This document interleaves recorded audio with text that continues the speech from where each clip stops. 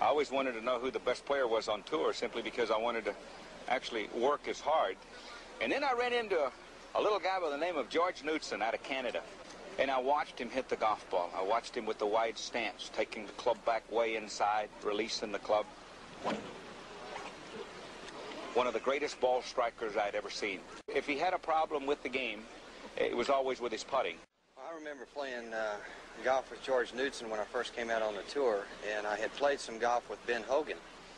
And I thought the two had remarkably similar golf swing. I've probably played with, I think, a lot of the great players out here, and the guys that stick in my mind as the really great shot makers are Ben Hogan, Sam Snead, George Knudson, and Lee Trevino.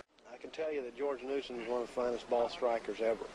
I would put him maybe just a shade behind, I'll say, Snead, Hogan, and Nelson for hitting the ball. He could really hit the ball straight and do what he wanted to with full shot.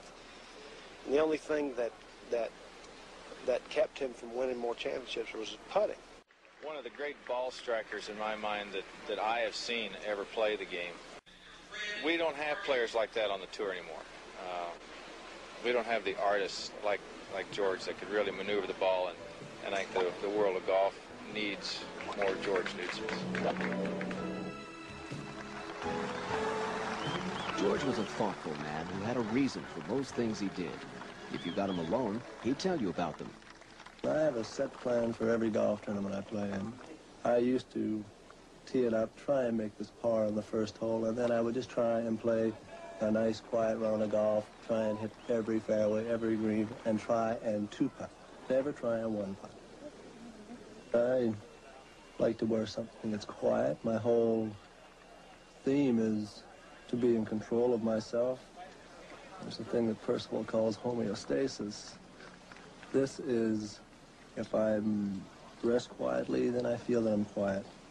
As I will do anything that I can so that I can maximize myself, and being calm is something that you have to do.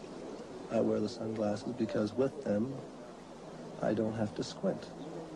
I can see better and keep my eyes open, more aware of what's going on. Smoking, it's just a lousy habit, and I wish I didn't have it. But I've got my long game going, I would say, is, well, it's 99% of the time. It's through the years of dedication or developing a golf swing that has made this happen. I'm not shocked at all or surprised when I go out and I knock the ball against the hole time and time and time again.